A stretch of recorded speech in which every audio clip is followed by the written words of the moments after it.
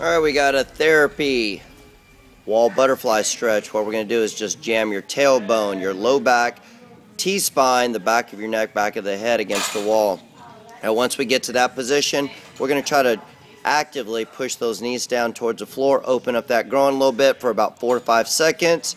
If you can, move your shoulders up into that good streamline position, which adds just a little bit more of a shoulder stretch. Really think about keeping the shoulder blades, the elbows, the back of the wrist against that wall. Work it back down. We're going to go 4 rounds, about 5 seconds stretching it each. Good. Now when we attack this forward kick position, make sure that the lead leg goes straight ahead like you're kicking down a door. So kick straight ahead, and then the back knee, the trail knee, needs to lift up super high. So we want to go ahead and externally rotate that femur. We want to open the gate. We want to close the gate. Drop into a lateral lunge with a little bit of a forward spin in there. Good. Third portion of our dynamic warm-up, we're just going to do a little bit of an inchworm. So try to stretch everything in that posterior chain. Shoot a lead leg up, so establish a good streamlined lunge position.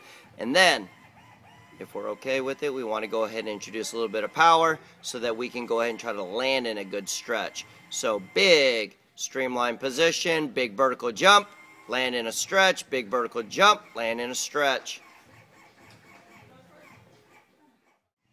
All right, we got a little bit of a dynamic stretch. We're going to elevate that back knee, try to put some extra tension on that back quad, back hip flexor. From this position, try to push those shoelaces at the top of your foot back into the bench as you reach up high into a good streamlined position. Once you accomplish that, if you're okay with it, we're going to stay up high, maintain a good elongated vertical reach, a gentle streamlined twist to the right, gentle streamlined twist to the left. Try to do about 2 on each side, alternating that. Whether you go double dumbbell, whether you go single dumbbell, we're still going to work on your paraspinal. So one of the few opportunities we give our athletes to round that back out. Keep your midsection in tight as if you're going to take a punch, and we slowly lower that guy down. Feel each individual vertebrae so that your paraspinals get activation, and then slowly roll you up to the tallest, prettiest posture you can possibly exhibit. Alternating 2 on each, 4 total reps. About a sternal height anchor point.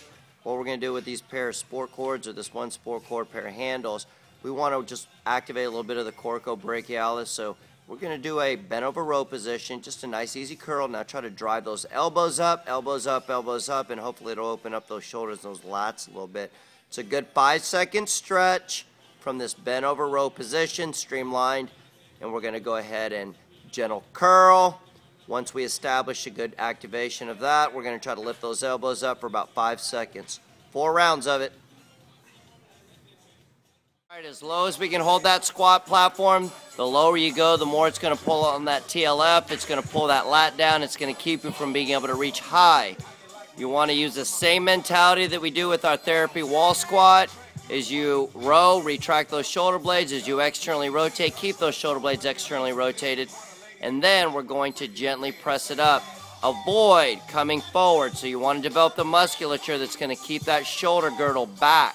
So retract and depress that shoulder girdle as you try to reach up in the bottom of a squat position. This is all acceleration, so attack vertical.